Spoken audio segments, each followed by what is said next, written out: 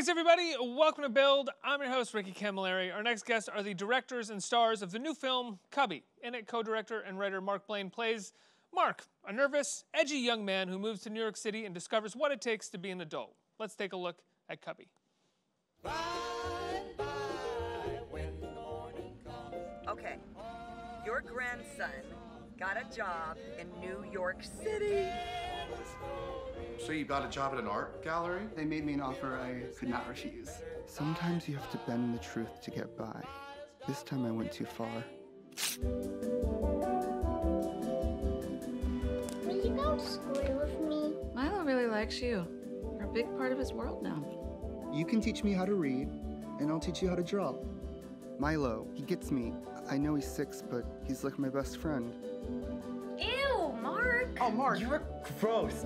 People trust you with their kids. I don't always take my pills. It's a controlled substance. I control how much I take.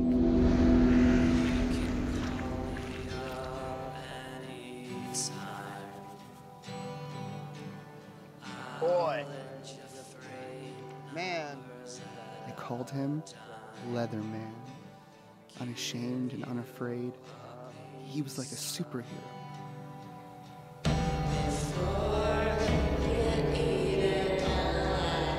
About today, I'm never late.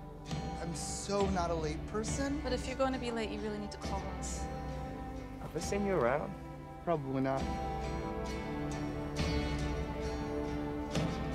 Think of a time in your memory where you felt safe.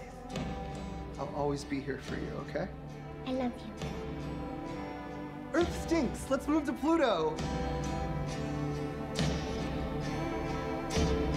I feel disgusting. Why? Mark, you are somewhat unbearable. But who wants to be bearable, right? You should know better. He doesn't know what he wants. He's 6 years old. He does know what he wants. I'm raising your son. You're not raising my son.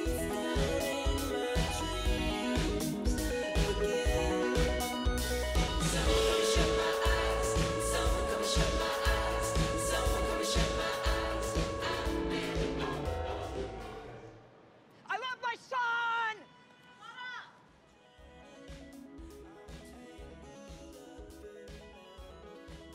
Everybody, please welcome co-director, writer, and star Mark Blane, Patricia Richardson, and co-director Ben Mankoff. Guys, thank you so much for being here. Give them another round of applause, everybody. Thanks for having me. Congrats on this beautiful film. It is a small story about people living in New York that is somehow a story that I've never seen told. I feel like every time I see a small story about people living in New York, especially like white artists, I'm like, okay, I got this. That's awesome to hear. It's That been is so covered, cool but there to are say. nuances and pieces of this character I have never seen this particular kind of character told. Let's get to that in a minute. I want to talk about the technical stuff of the movie. As a nerd, it's shot on 16 millimeter, which is a very hard thing to do. It's a very rare thing that people do these days. What made you make that decision, and what sort of fights did you have to have with the people paying for the movie? Okay, this is a good one. Yeah, well, Mark, the character, is a really kind of backwards-looking character. He's very nostalgic for his own childhood and for the Leatherman, that kind of historical sexual fantasy that he has, and I felt like it immediately throws you into that nostalgic state of mind, the 16 millimeter. You're in another world entirely. I have a thing also for like 90s adventure movies, like Adventures in Babysitting. And I'd been looking at a lot of films I watched growing up, like Harriet the Spy with Rosie O'Donnell. Like, no one knows or cares about that movie, but I do. That's so strange because that is like not the vibe that I get from this. I get like Nicole Holofcener walking and talking, and like Nice. Andrew Bujalski of the early to mid 2000s. Yeah. I do not get child adventure movies. Well, but Ben and I have a really nice dynamic as co-directors. I mean, he was inspired by The Graduate, and we also looked at Sheila Levine is Dead and Living in New York City with Jeannie Berlin, and I'm wearing this shirt with, Muriel from Muriel's Wedding, and Ruth Stoops from Citizen Ruth. Like, we were looking at movies with like really difficult characters who are kind of awful, but you still care about them and love them. And 16 millimeter was the only way to go. Like, the movie was just not digital. When we were shooting, we never saw any dailies. Yeah, no, the whole time. We saw weeklies, maybe. at best, and They were not synced with sound. right. Was that hard for you? It was incredibly difficult. Is this the first thing that you've shot on 16, so you had to sort of acclimate yourself to Yeah, that? so it was, Mark and I are both first-time filmmakers. Neither of us had ever made a short film even before. People said, you need to make a short, and we're like, no. Had you worked together before on stuff, No. or was this the first time? Okay, wow. Yeah, and just to finish the 16 millimeter, it was hard to convince people that it was a good idea, not aesthetically, but practically. Of course. But fortunately we had... more equipment, it's more time, yeah, exactly. more and mistakes, Less potentially. takes, though. Less takes and less time to screw mess around. around. There's more concentration on set. People were very serious. And I never watched myself, and I think that was a blessing, because it was my first time ever acting on film. We didn't have a monitor that was really usable at all. But our cinematographer, he was a 16 millimeter pro. That's his medium, and that made it entirely possible. Otherwise, we wouldn't have been able to do it. I also want to say that, like, my family owns a camera store in Indiana, and my dad is actually here, and he has, like, the store is like 85 years old. My dad's not 85, but the store is very old, and I like stocked the camera shelves when I was a kid, and so I have this memory of film and fixing cameras, and when I was making a movie, I was like, yep, the can of film, like, that's what you make a movie with. Like, I couldn't imagine doing digital, so. You will be at some point. Well, the next one, we need a bigger budget, and then we'll do film, but yeah, we can't do film again. Patricia, what made you want to be a part of this? This is the great Patricia Richardson, who was everybody's mom when we were little kids in a lot of ways. I hope you don't mind me saying that. Some people would. Well, I would do any film offered to me if it wasn't Christian or porn. Are those the only opportunities don't that quote are me on coming that. your way? No, I had just finished doing a play at Bucks County, and Henry Bergstrom, who cast me in that, called me and said, would you do this independent film? And I love Henry, and he said, this guy is really talented, and they're adding this character, which is what they did. They did an extra week of filming so that they could add this mother. We made the film without the character, and then a year later shot a new week of scenes with her, and then just like inserted it, like we surgically changed the movie. And it was very cool because David France was there too, and I just went and met them, and we spent a whole day kind of writing it. Really kind of... Patricia is an amazing writer. So kind of I don't want to, start rumors, but I mean, can you, do you actually believe that Home Improvement, for as many years as it was on, that a bunch of guys in a room were writing the voice of America's mom? No. And there was no woman on Home Improvement that had any power or writing power. So I was the only woman. Why does that surprise me? Well, she doesn't have any writing credits, is the problem. No, you know what I did is instead of going for the producing writing credits that I could have done, I went for money. So I own some of Home Improvement. Really? Mm-hmm. So that's what I did, because I was, the cancer episode was mine. It came from my son having a big thyroid cancer scare. They never give me any credit for it, but I give Patricia credit. I gave them that idea. So Patricia I was wrote like a lot of and what's in There's a lot Cubby. of stuff like that. I would write, have whole ideas for episodes and say, why don't you do an episode about this? And so, yeah. When you walked into the writer's room for Home Improvement, you guys did this. I'm sorry. We're going to get I back didn't to walk the in, movie. Tim and I were the only ones who, after the first read-through, would go into the room and talk with the writers about that script. And sometimes it was like, everybody go home and rewrite the entire thing. Was it all men? All men. In the writers' There was no woman in the room to say, this is not what women would do. This is not what women would say. And at first I was so intimidated because I'd been an actress all my life and the lowest person on the totem pole. I couldn't imagine telling writers or producers, my opinion about anything. I was just like, that's how you so lucky to have a job. You're taught that's how you get fired. Yeah, so at first I was just sort of like, why are they writing this way? And so at first it was hard. And it was just trying to get through and defend Tim, because they were horrible to Tim. Tim was great. Really? I mean, from the beginning, I don't want to talk about this too much, but he was just great. So so it was more like just kind of that. But then eventually I would start to try to say things like, I don't think a woman would say that. And what do you mean? And then I actually got lines like this from them. They'd say, well, it's not like we don't understand women. We're married to them. And this they would say to me when I'd say, no, really, I've called all my sisters across the country, and we all agree no woman would do that or say that or feel that. Well, thank Well, we goodness don't times agree. have changed, right? Yeah, I was like, not what? happening And so anymore. anyway, so that's what that Yeah. was. One more question about it, and sorry, we're going to talk a lot about Cubby, but now that we're here, since I grew up with Home Improvement and I watched. No, don't be sorry. You're going to get a great clip out of this, and it's going to promote the movie as well. Okay. When I watched Home Improvement as a child, I don't think I got it. But then when it was in syndication, it was in reruns, and I would see it as an adult. One of the things that always baffled me about Home Improvement, and this goes back to a writer's room, I think controlled by men, is that Jill's main source of power over Tim all the time was denying him sex in a family show. Wait, I don't And remember thought that. was Really? I thought that was baffling. I don't remember doing that. No, I didn't feel like that's what she was Really? holding over. No, I I don't. kind of remember that now. No. Yeah, I always, like, as an adult, I would be like, oh, that's so weird. It's like a family show. Isn't that what all women It do? would be implied.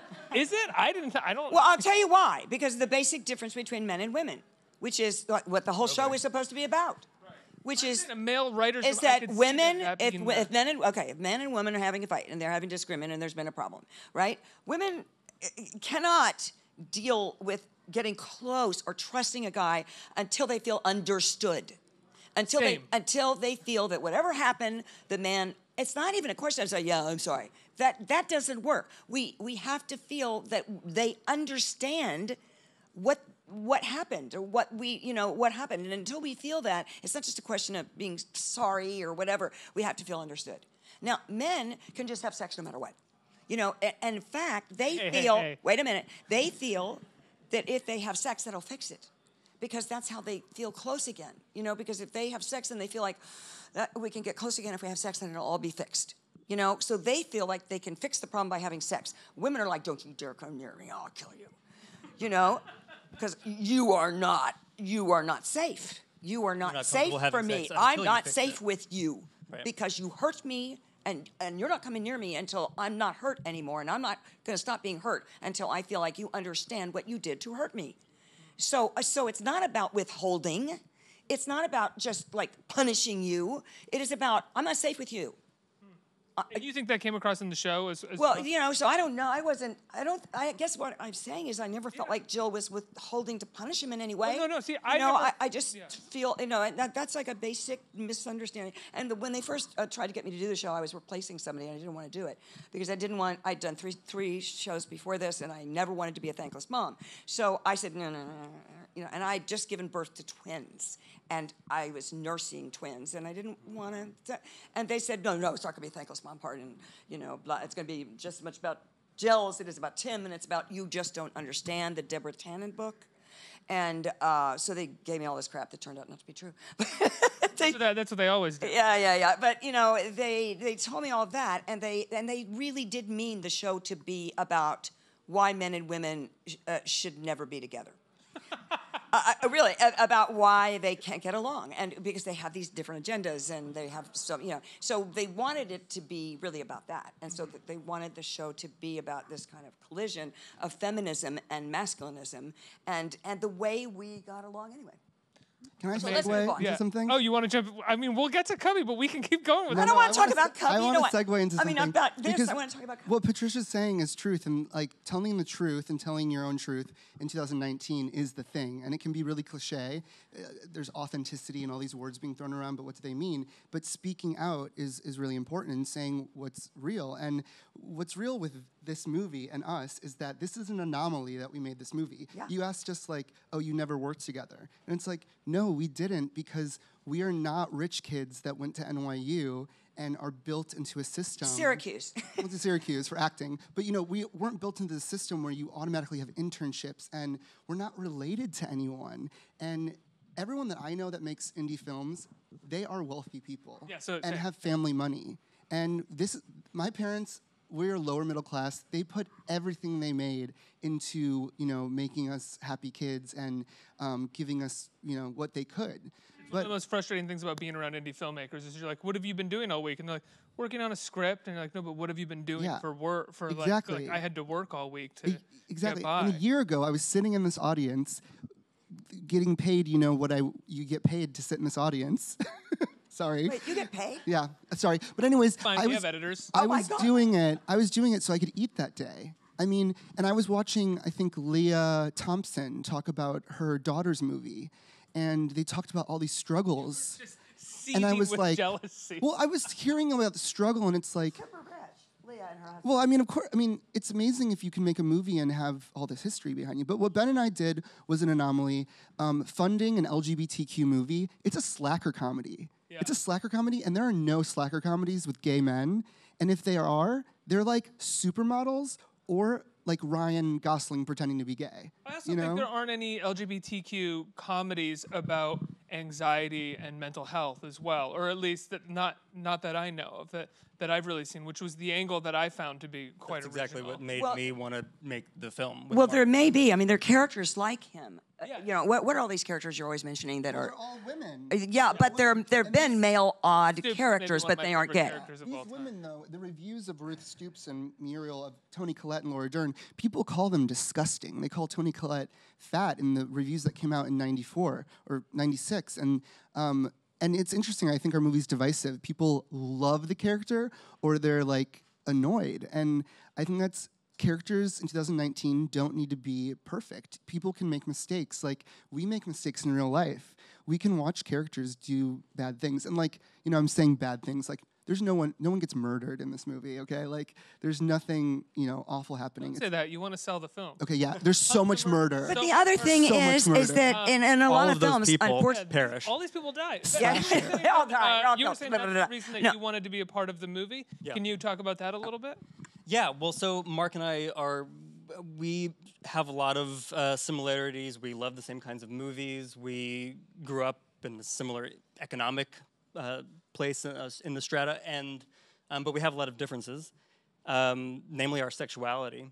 And the place that we were able to really come together was around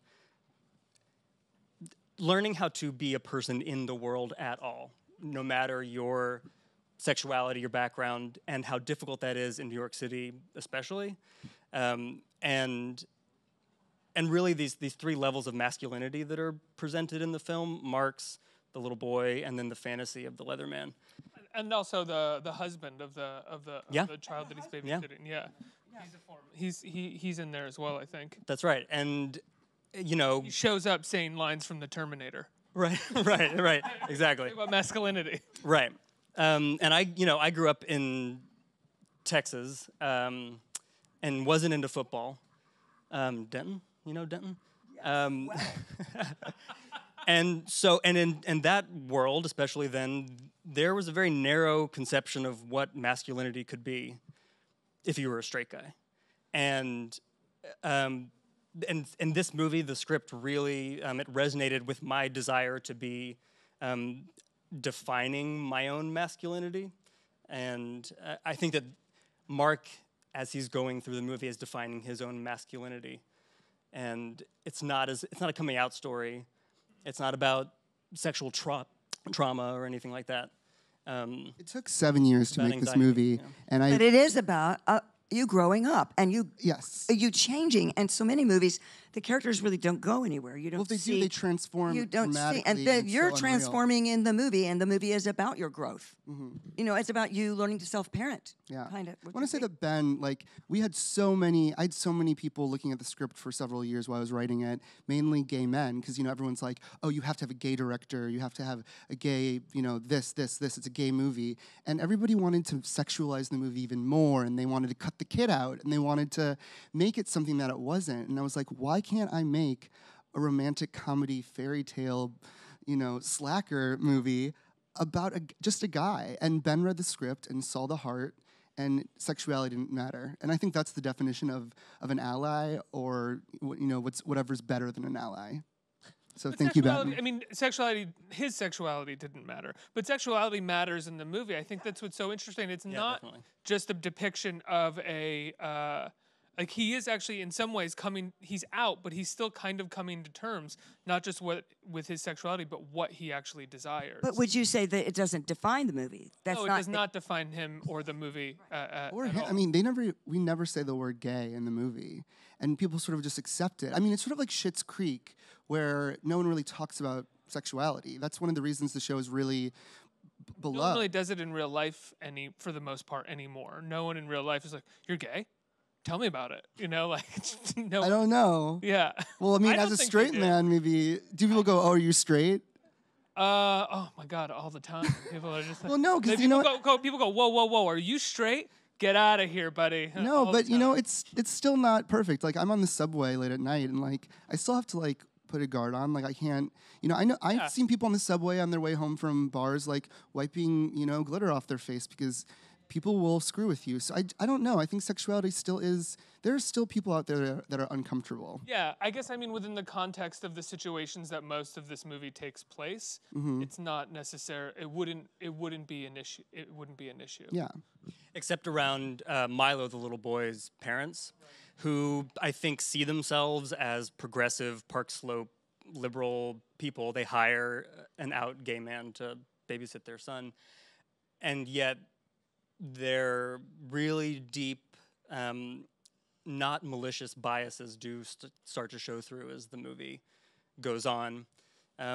They have some I think so. discomfort. He was a bad babysitter. That's so funny. was a At our bad last babysitter. interview At at SiriusXM, our interview, the guy that interviewed us watched it 3 times last night and said he is an incredible babysitter. I'm not saying he's right or you're wrong. I'm just saying it's incredible how people can think he's both these things because he has a tender relationship I with think the he has kid. a tender relationship with the kid, yes, but like that's not enough when someone is your babysitter. Like the practical aspect of being on time and being reliable is more important, I think, than having just like a tender relationship with a kid. And Absolutely. that's not to minimize that. That's He a- makes yeah. bad choices. Which is why we and didn't so what I was saying in this last interview is that as a mother of, of children, and also, I have a gay son, I felt tremendous sympathy and care. Also, I play his mother, but throughout the film, and worry about him, but totally identified with the mother. Of course. I totally understood every decision made by those parents and agreed with them.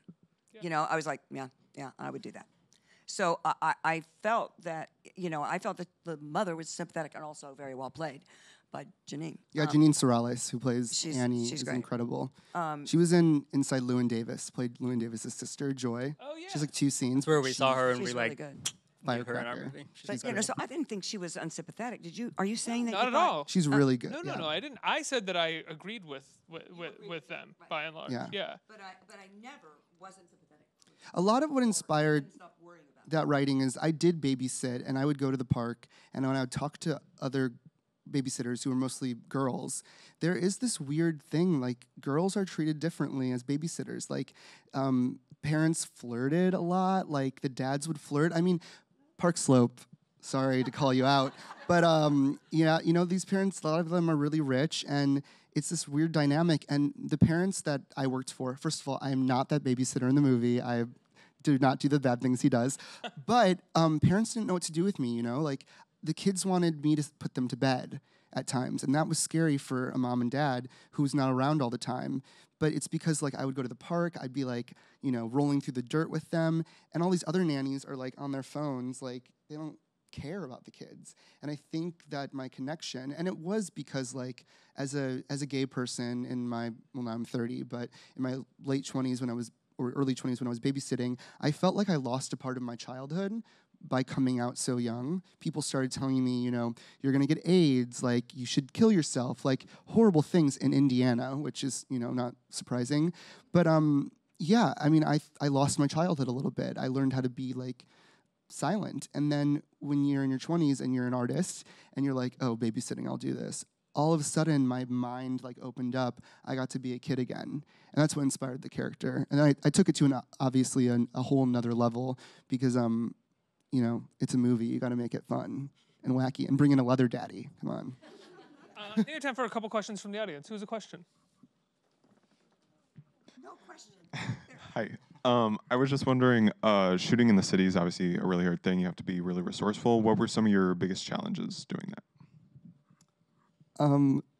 Patricia and I were driving in Soho. All we had to do was park the car at the beginning of the movie. And our challenges are honestly New Yorkers. They hate film crews. And I think it's because of big budget movies, and Netflix and all these people that are taking up whole streets. You have a tiny little movie like us. We're taking up so much, like so little space, and people are angry. They'll walk right through the shot. I mean, that's the whole thing. If you're a small movie, you really can't shoot outdoors.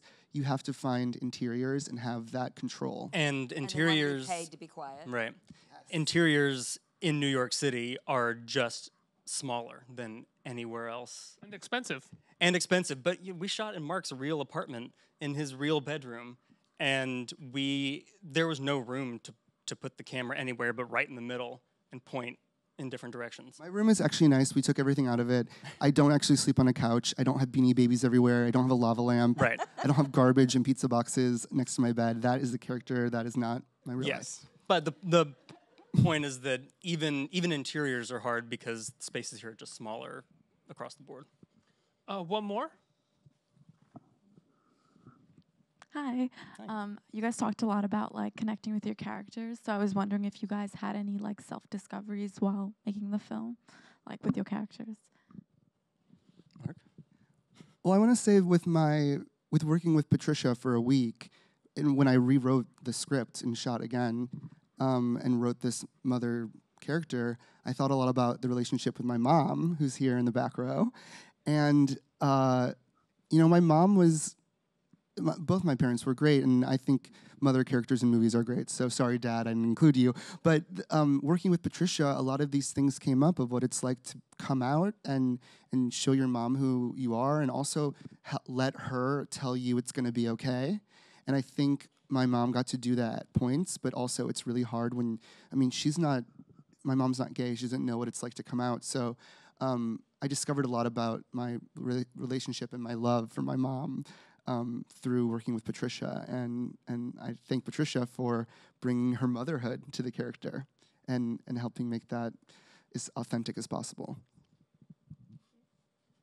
I think for me, it made me more relieved that I have this relationship with my son that I have, because of where the social milieu that my son grew up in Los Angeles, and he didn't come out really to most of the world until, he was in college back east here. He didn't feel that he could come out in Los Angeles, but he came out to me. So,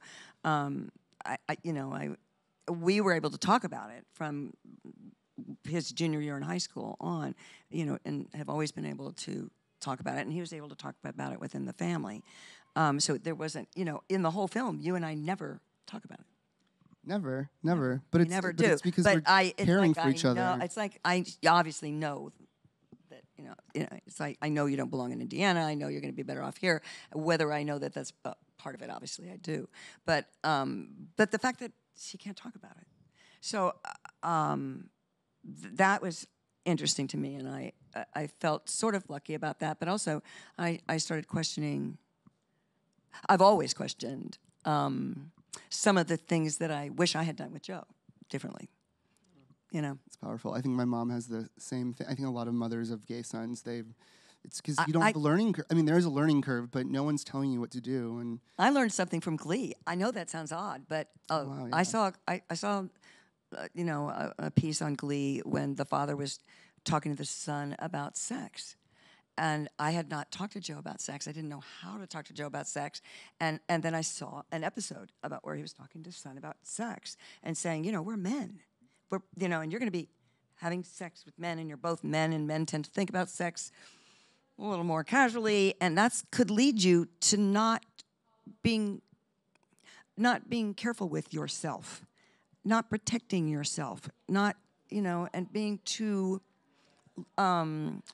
I can't remember how he put it, but being careless about protecting yourself and preserving yourself, being more careful, and that's going to be a trap, and look out for that, and because you're both men, which is going to be a little dicey there. That's going to be dangerous, and you should respect yourself, and so there was this talk about that, and I'm listening to that going, oh, that didn't even occur to me to talk to Joe in that way.